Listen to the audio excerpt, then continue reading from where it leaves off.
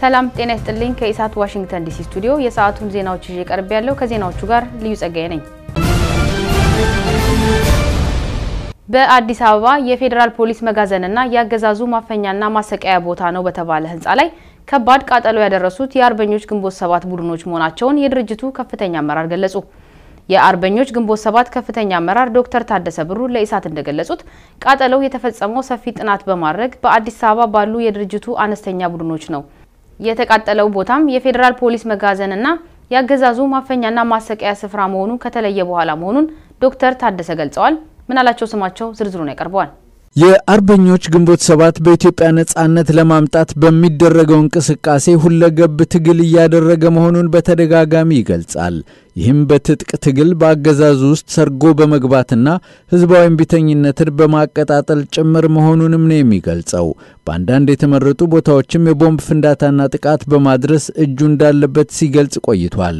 ከዚሁ ጋር ተያይዞም ከትናንት በስቲያ ሰኔ 3 2009 ዓ.ም በአዲስ አበባ ከተማ ከጸረ ሙስና ኮሚሽን ፊት ለፊት በሚገኘው በቀድሞ ጉምሩክ ባሁኑ የፌደራል ፖሊስ መጋዘን ላይ ለደረሰው ከባድ ቃጠሎ የአርበኞች ግንቦት 7 ኃላፊነቱን እንደሚወስድ የድርጅቱ ከፍተኛ አመራር ዶክተር ታደሰ ብሩ ገልጸዋል። ኃላፊነቱም ይታወቃል ማን እንደወሰደው። እዛው ውስጥ ያሉት አገር ውስጥ የተደራጁ የአርበኞች ግንቦት 7 ቡድኖች አሉ፣ ትንንሽ ስብስቦች አሉ እና አንድ ስብስብ ያደረገው ነገር ነው። ግን ይሄን ከማድረጉ በፊት በጣም ሰፊ ጥናት አድርጓል። በተቻለ መጠን በአነስተኛ ወጪ በአነስተኛ ኪሳራ ከፍተኛ ጉዳት በተለይም በመሳሪያዎችና በንብረት ላይ ከፍተኛ ጉዳት ማድረስ ነው እና እንደሰማነውም እንዳየነውም ሌላም ሰው እንዳየው ከፍተኛ የሆነ ንብረት ውድመት ደርሷል። ከዛ የበለጠ ግን መልእክቱ ነው። እንደ ዶክተር ታደሰ ገለጻ አዲስ አበባ ውስጥ ያገዛዙ ደህንነቶች ሴፍ ሃውስ ያሉ የሚጠሯቸው ከ50 በላይ ድብቅ የማፈኛና የማሰቃያ ቦታዎች አሉ።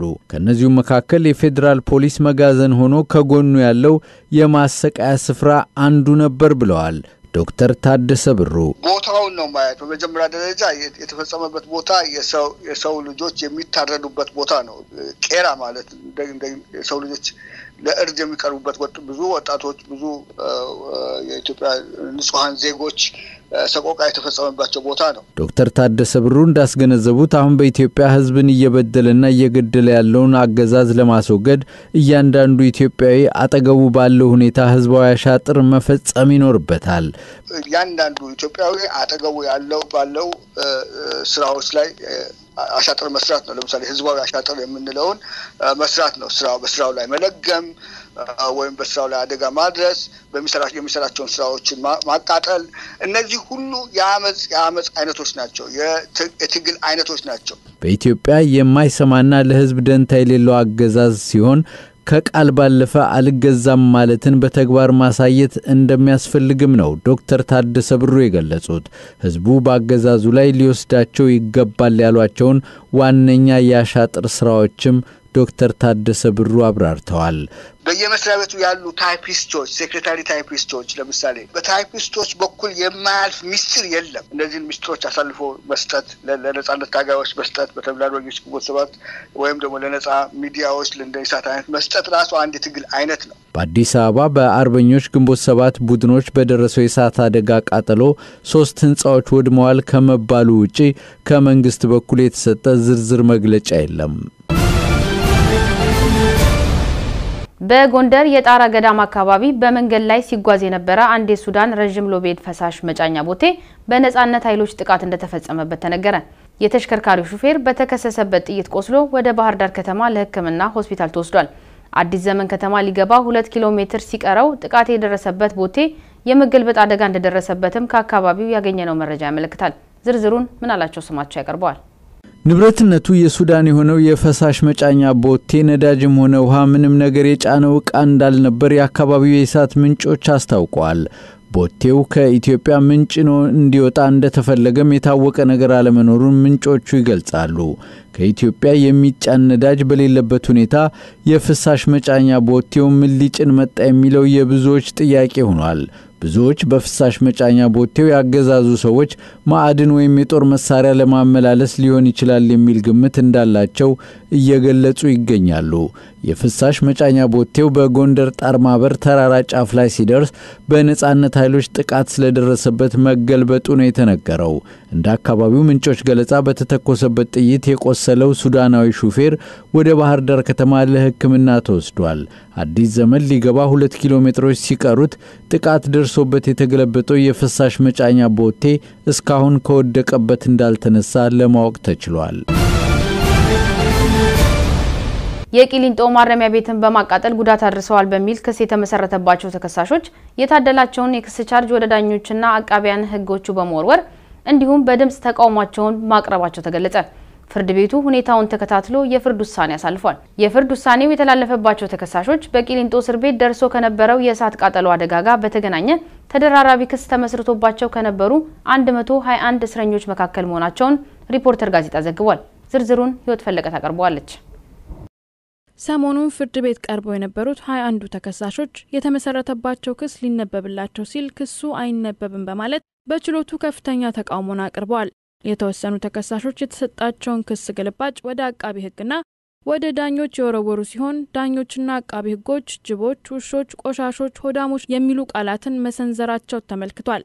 እነዚሁ ከፍተኛ ተቃውሞን ያቀረቡት ተከሳሾች አቃቢ ሕግን ለመደብደብ ሲሞክሩ ፖሊስ ጣልቃ በመግባት ሁኔታውን ማረጋጋቱንም ለመረዳት ተችሏል። ሌሎች ጸያፍ ድርጊቶችን ጭምር ፈጽመዋል የተባሉት ተከሳሾች ፍርድ ቤቱን እንዲሁም በስራ ላይ ያለን ዳኛ የተዳፈረ ወንጀል ፈጽመዋል በሚል የ1 ዓመት ጽኑ እስራት እንደተላለፈባቸው በሪፖርቱ ሰፍሯል። በእያንዳንዳቸው ተከሳሾች ላይ የተላለፈው የ1 ዓመት ጽኑ እስራት እስኪጠናቀቅ ድረስ በተከሳሾች ላይ ሲካሄድ የነበረው የክስ ሂደት እንዲቋረጥ ተደርጓል። ይሁንና ፍርድ ቤቱ ውሳኔውን በአብላጫ ድምጽ ቢያጸድቅም አንድ ዳኛ በፍርዱ በሐሳብ መለየታቸውን ጋዜጣው በዘገባው አመልክቷል። የተለየ ሐሳብን ያቀረቡት ዳኛው ተከሳሾች ተበድለናል፣ አዳምጡን፣ ጉዳት ደርሶብናል፣ በዚህ ሁኔታ ክስ የመስማት አቅም የለንም ሲሉ ያቀረቡትን ጥያቄ ተገቢ መልስ ማግኘት እንደነበረበት በችሎት ልዩነታቸውን አሰምተዋል። ተከሳሾቹ ያቀረቡት አቤቱታ ተገቢ ጊዜ የሚፈልግና ምናልባትም ላቀረቡት አቤቱታ ተገቢ መልስ ሊያገኙ ቢችሉ አለመግባባቱ ሊተው ይችል እንደነበረ ዳኛው አክለው አስረድተዋል። እንዲሁም የትኛው ተከሳሽ እንደተናገረ ባልተረጋገጠበት ጉዳይ ዝም ብሎ የተቀመጡትን ተከሳሾች የሚጎዳ ቅጣት መወሰኑ ተገቢ እንዳልሆነ ዳኛው አስታውቀዋል። ከቂሊንጦ እስር ቤት ጋር በተገናኘ ክስ ተመስርቶባቸው የሚገኙት ተከሳሾች ከዚህ ቀደም ፍርድ ቤት በቀረቡ ጊዜ ለረጅም ሰዓት እጃቸው በሰንሰለት ይታሰርና በጨለማ ክፍል እንዲቆዩ መደረጉን ለችሎት ባሰሙት አቤቱታ አቅርበው እንደነበረ ይታወሳል። እነዚሁ ተከሳሾች ተመሳሳይ አቤቱታን በድጋሚ ቢያቀርቡም ሰሚ ያለማግኘታቸውን በቅጣቱ የተለየ ሐሳብ የያዙ ዳኛ ጭምር አረጋግጠዋል። በአዲስ አበባ ከተማ በተለምዶ ቆሼ ተብሎ በሚጠራው አካባቢ ደርሶ ከነበረ የቆሻሻ መደርመስ አደጋ ጋር በተገናኘ የቤተሰብ አባሎቻቸው የጤና ጉዳት የደረሰባቸው ከ20 በላይ ሰዎች ቃል የተገባላቸውን ድጋፍ ተጓቶብናል ሲሉ ቅሬታን አቀረቡ። በአዲስ አበባ የሰራተኛና ማህበራዊ ጉዳይ ቢሮ በበኩሉ 23 የሚሆኑ ሰዎች በስፍራው የኖሩ ስለመሆናቸው አስፈላጊውን መረጃ አሟልተው እንዲመጡ መታዘዛቸውን ገልጿል። ህይወት ፈለገ ዝርዝሩን ታቀርባለች። ከአደጋ የተረፉት እነዚሁ ቅሬታ አቅራቢዎች ጉዳቱ ከደረሰና የተለያዩ አካላት ገንዘብ ከለገሱ 3 ወራት ቢያልፍም የተገባላቸው ድጋፍ ሊሰጣቸው አለመቻሉን በመግለጽ ላይ መሆናቸውን ከሀገር ቤት የተገኘ መረጃ አመልክቷል። በቅርቡ ተጎጂዎች የተገባልን የድጋፍ ቃል ተግባራዊ አልተደረገም ሲሉ ቅሬታን ማቅረባቸው ይታወሳል። የከተማዋ ሰራተኛና ማህበራዊ ጉዳይ ቢሮ በበኩሉ በአደጋው ጉዳት ለደረሰባቸው ሰዎች መርጃ 94.5 ሚሊዮን ብር ከተለያዩ አካላት መሰብሰቡን እሁድ አስታውቋል።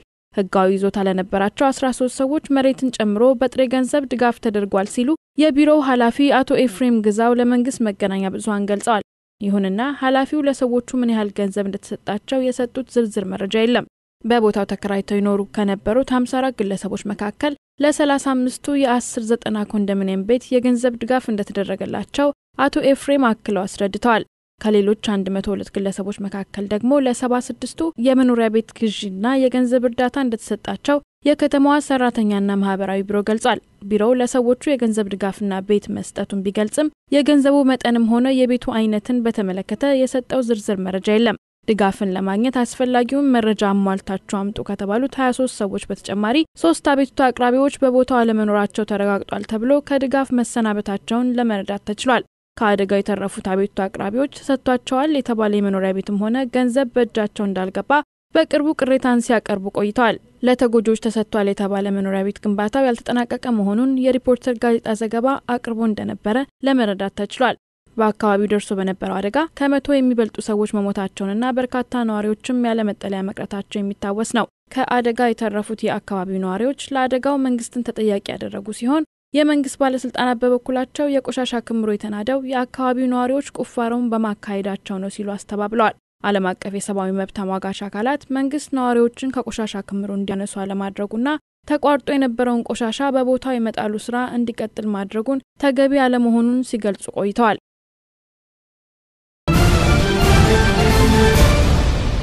ኢትዮጵያ የተባበሩት መንግስታት ድርጅት በሀገሪቱ ለአስቸኳይ ጊዜ የምግብ እርዳታ የተጋለጡ ወደ 8 ሚሊዮን ሰዎች የሚያስፈልጋቸው የምግብ አቅርቦት በተያዘው ወር ሊያልቅ ይችላል ሲል የሰጠውን ማሳሰቢያ አስተባበለች።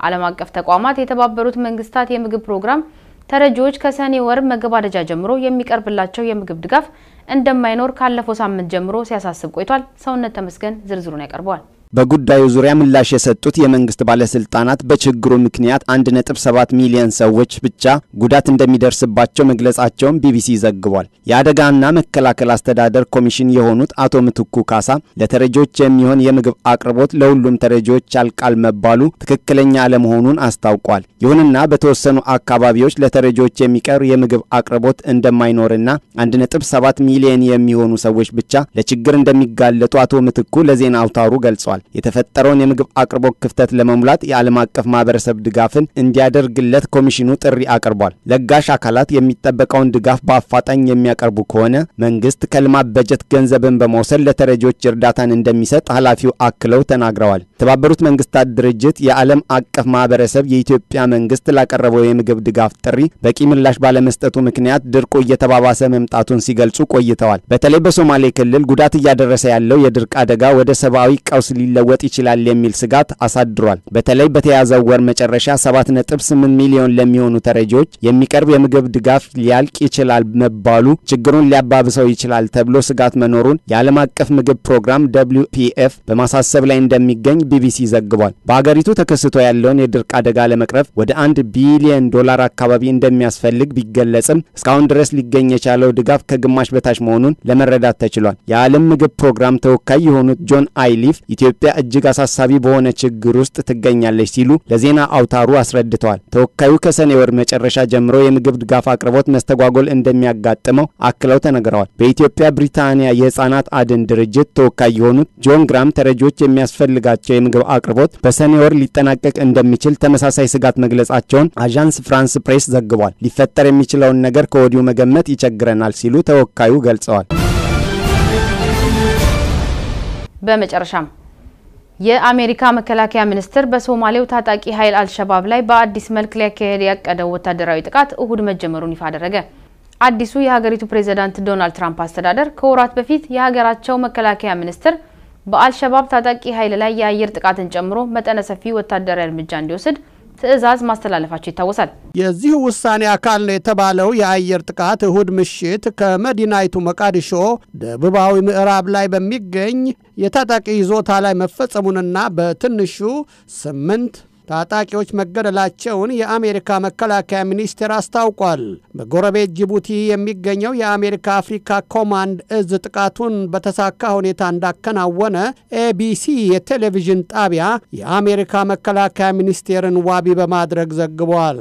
አሜሪካ አብዛኛው የደቡባዊ ሶማሊያ ግዛት ለ6 ወራቶች ያህል የጥቃት ኢላማ ሆኖ እንደሚቀጥልም በቅርቡ ይፋ ማድረጉም የሚታወስ ሲሆን የአሜሪካ መከላከያ ሰራዊት በዚሁ አካባቢ አስፈላጊውን ወታደራዊ ጥቃት እንደሚፈጽም ልዩ ትዕዛዝ እንደተሰጠው ተመልክቷል። አሜሪካ ያካሄደች ያለው አዲስ ጥቃት ከሶማሊያ መንግስትና ከአፍሪካ ህብረት የሰላም አስተባባሪ ኃይል ጋር በምክክር የሚከናወን መሆኑን ወታደራዊ ባለስልጣናት ለመገናኛ ብዙሃን አስረድተዋል። አሜሪካዊ ዜግነት ያላቸው የሶማሊያው ፕሬዝዳንት መሐመድ አብዱላሂ እሁድ በማዕከላዊ ጁባ ግዛት ስር በሚገኘው የሳኮ ከተማ አቅራቢያ የተፈጸመው ጥቃት የተሳካ እንደነበር ገልጸዋል። ይህ አዲስ የአየር ጥቃት ታጣቂ ኃይሉ በአገሪቱ የሚፈጽመውን ጥቃት እንዲያስቀር የሚያደርግ ነው ሲሉ ምላሽ መስጠታቸውን ኒውዮርክ ታይምስ ጋዜጣ ዘግቧል። ኢትዮጵያን ጨምሮ ከተለያዩ የአፍሪካ ሀገራት የተውጣጡ ወደ 22000 አካባቢ የአፍሪካ የሰላም አስከባሪ ኃይሎች ከ10 ዓመት በፊት ጀምሮ በሶማሊያ ተሰማርተው ቢገኙም ታጣቂ ኃይሉ አሁንም ድረስ የሀገሪቱ ስጋት ሆኖ ይገኛል። የአፍሪካ ህብረት የሰላም አስከባሪ ኃይሉ ከቀጣዩ ዓመት ጀምሮ ከሶማሊያ ለቆ እንደሚወጣ ሲገልጽ ቆይቷል። ይሁንና የዓለም አቀፉ ማህበረሰብ የሰላም አስከባሪ ኃይሉ ሀገሪቱን ለቆ ከመውጣቱ በፊት የሶማሊያ ጦር ሰራዊት በበቂ ሁኔታ መደራጀት እንዳለበት አሳስበዋል። ኢትዮጵያ በሰላም አስከባሪነት አሰማርታ ካለው ኃይል በተጨማሪ ቁጥሩ ያልታወቀ ወታደርን በተለያዩ የሶማሊያ ግዛት አሰማርታ መቆየቷም ይታወቃል። ይሁንና ወታደሮቹ ከወራት በፊት ለቀው መውጣት የጀመሩ ሲሆን የዓለም አቀፍ ማህበረሰብ ለሶማሊያ ተልእኮ የሚሰጠው ድጋፍ መቀነስ ለወታደሮቹ መውጣት ምክንያት መሆኑን የኢትዮጵያ ባለስልጣናት ሲገልጹ ቆይተዋል። ከኢሳት ዋሽንግተን ዲሲ ስቱዲዮ ለዛሬ ያዝናቸው ዜናዎች እስካሁኖቹ ነበሩ። ከቀሪ የኢሳት ፕሮግራሞች ጋር መልካም ቆይታ።